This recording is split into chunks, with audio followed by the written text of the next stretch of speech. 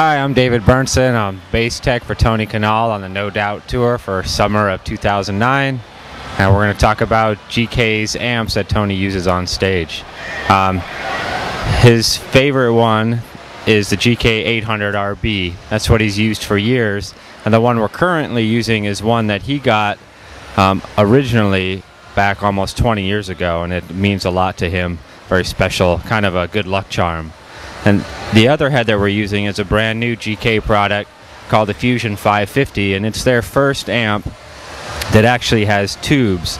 It's got a tube preamp in it with a solid state power amp, and the combination of those two amps is what we use live on stage every night.